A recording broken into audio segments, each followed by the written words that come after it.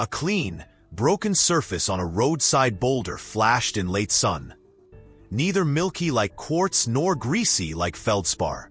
Most passers-by never look twice at such ordinary outcrops, but this kind of glint can betray a hidden inclusion.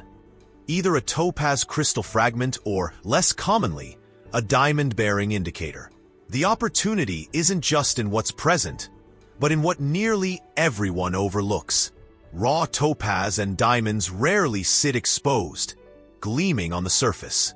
Instead, they embed in host rocks, granite, rhyolite, or volcanic breccia, where erosion, frost action, and time gradually free small fragments.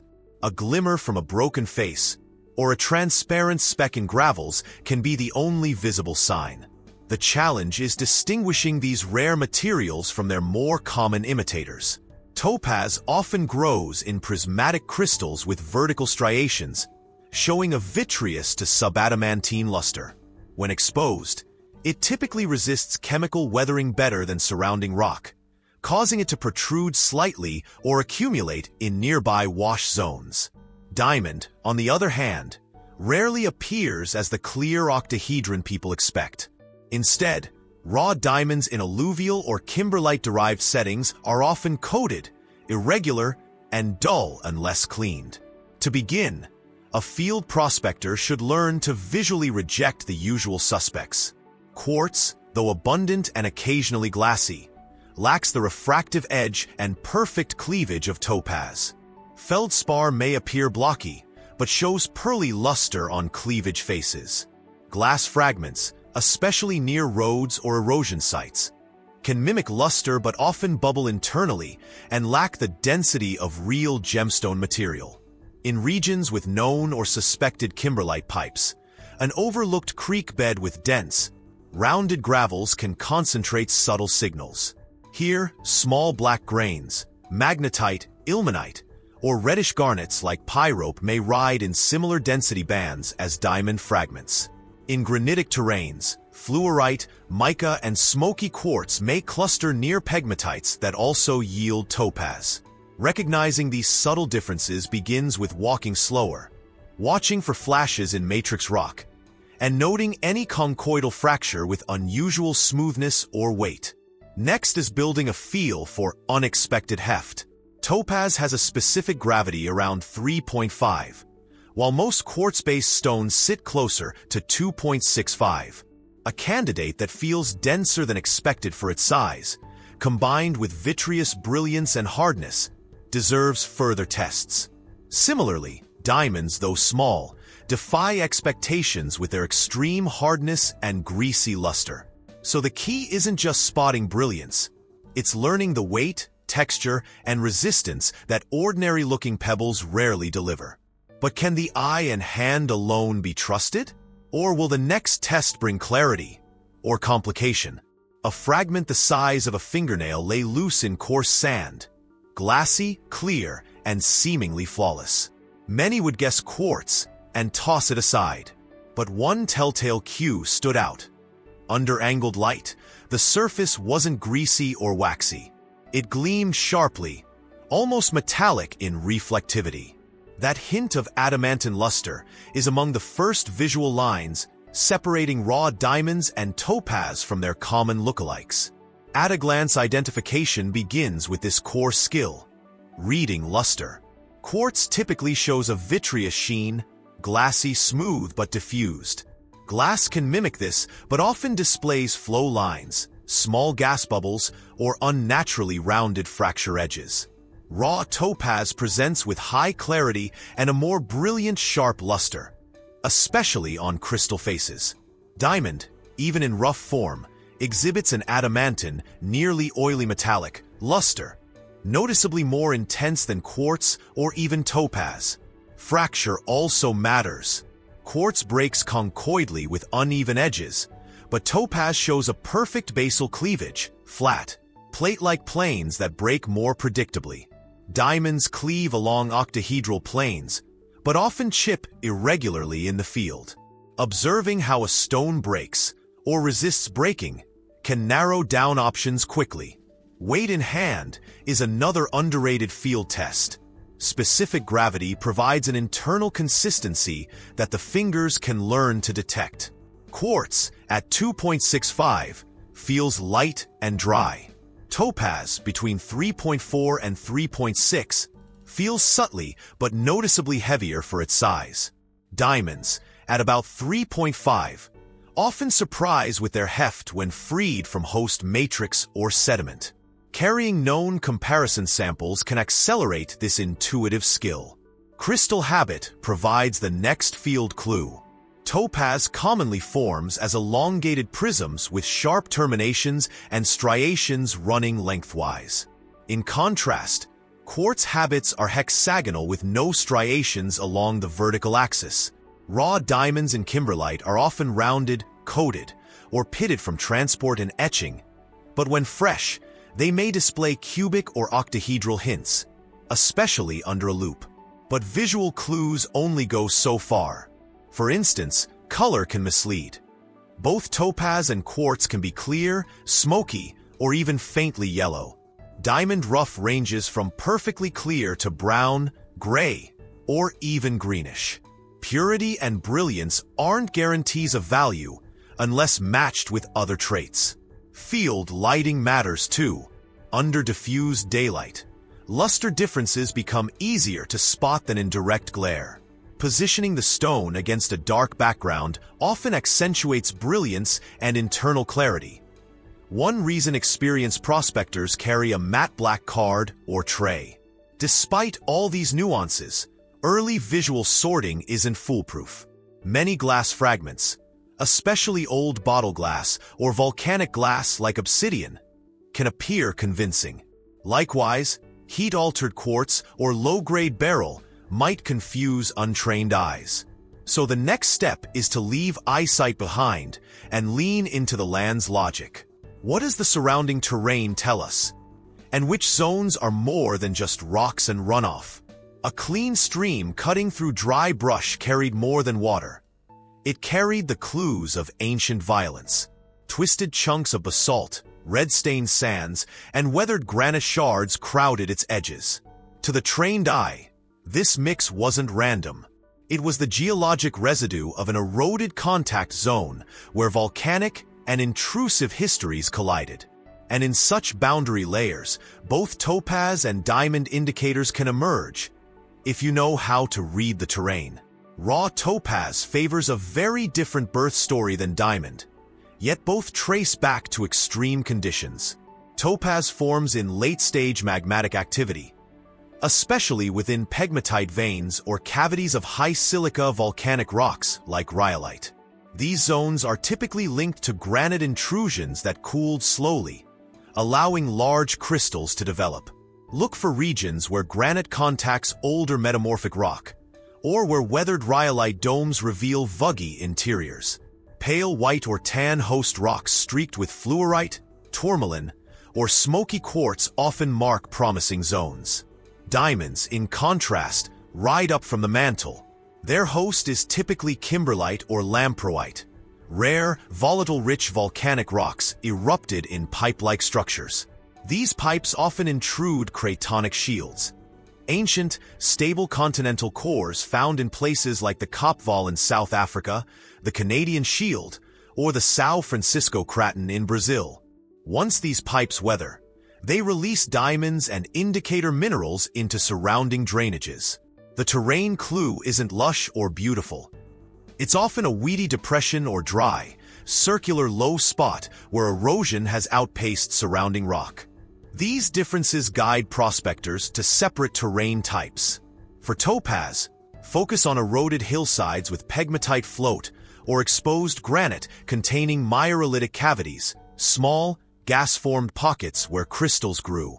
In arid areas like Minas Gerais or central Utah, these show up as glittering pockets in road cuts or dry washes. For diamonds, seek out paleochannels or downstream zones from known kimberlite fields, areas where reddish gravels contain black sands, garnets, and serpentinized pebbles can hide tiny but significant signals. In both cases, landform features amplify the odds. Meander bends, Inside curves of streams and natural riffles concentrate heavies. If topaz fragments are present, they tend to settle near feldspar and quartz sands, but will remain unweathered and bright. Diamond indicators, being denser, often show up behind large obstructions or in gravel bars where the flow loses energy. But terrain reading also means recognizing what not to chase. Most riverbeds, despite looking rich, carry little upstream mineral history. A basalt-lined creek in a young volcanic region might glimmer with olivine and magnetite, but not topaz or diamonds. The presence of the wrong lithology wastes time. That's why combining visual clues with mapped geology is critical. In a shallow bend of a dry gully, a fine scatter of dark grains lined the inside curve, nearly invisible unless you knelt close. Among the black specks were flashes of deep red, translucent and rounded. To a casual observer, it might seem like iron-stained sand. But those red grains, under a loupe, revealed their secrets. Pyrope garnets, one of the most consistent companions of diamond-bearing kimberlite. And beside them, flecks of black that clung to a magnet. Likely ilmenite or magnetite, spoke of a hidden story beneath the surface. These trace minerals don't just appear randomly. They arrive in clusters, reflecting the breakdown of primary host rocks. Pyrope garnet, ilmenite, and chromite often weather out of kimberlite and lamproite and travel only short distances downstream. If concentrated in one zone, they suggest proximity to the pipe. In contrast, spinel and zircon may occur widely, but also mislead if taken alone. For topaz, the indicator suite is different but equally diagnostic. In granitic and rhyolitic terrains, the breakdown of pegmatite veins can yield small clusters of associated minerals. Green to violet fluorite, flakes of muscovite or biotite mica, and elongated quartz crystals. The presence of tourmaline or apatite needles in the same float zone increases the odds. These minerals resist weathering and remain close to their parent veins, especially in arid erosion zones. The key is context and association. Finding a single red garnet in a stream means little, but finding it with ilmenite, chrome diopside, or enstatite in close proximity signals a potential upstream source worth mapping. For topaz, isolated pieces of fluorite may suggest nothing, but when joined by terminated smoky quartz and muscovite-rich float, they begin to suggest a decomposing pegmatite system nearby. Fieldwork now shifts from casual spotting to pattern recognition. Sampling gravel bars, inspecting dry fans, and lifting pan loads in slow eddies help isolate where these indicators cluster. Tools are minimal: a strong magnet, a jeweler's loupe, and perhaps a small UV torch for fluorite or diamond checks. More sophisticated steps come later. Not all garnets are created equal. Almandine, common in metamorphic terrains, can appear similar to pyrope, but carries a more purplish hue and lacks the chromium trace needed to suggest diamonds. Chromite, often black and granular, can be mistaken for magnetite unless confirmed with simple field observations, like streak color and grain shape. Understanding these subtleties demands both attention and repetition. Mapping these finds on a terrain model, or even a printed topo map, helps narrow potential source zones. A string of garnet ilmenite clusters downstream points toward a higher value target uphill. The field is now speaking in code. But are you reading the right words? To answer that, the first direct material tests must begin. The difference between ordinary glint and actionable find depends on the stone's natural form and context. A translucent shard pulled from pan concentrate caught the sun and threw it back hard. Too sharp to be quartz, too angular to be glass. On closer inspection, its edges were unnaturally crisp, and one face bore microstriations, like lines etched by cooling or pressure. It wasn't the shine alone that mattered. It was the way the fragment fractured and sat beside the matrix it came from. Field intuition had sharpened, but now came the moment of judgment. Is this topaz or just clean quartz? Is this a diamond or cleverly disguised glass? Raw topaz and diamonds each signal their identity differently through structure and context.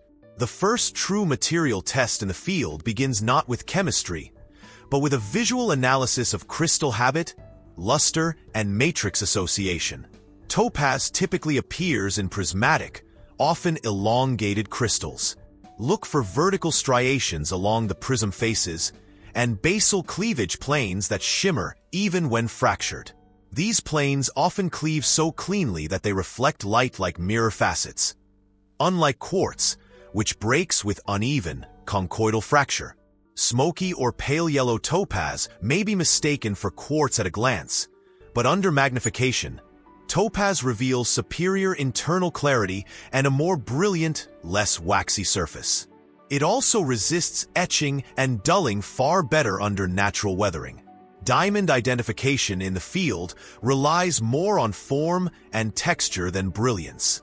While gem-grade octahedral diamonds are rare, even industrial-grade diamonds tend to show rounded edges, pitting, and sometimes trigons, triangular surface features, on cube or octahedral faces.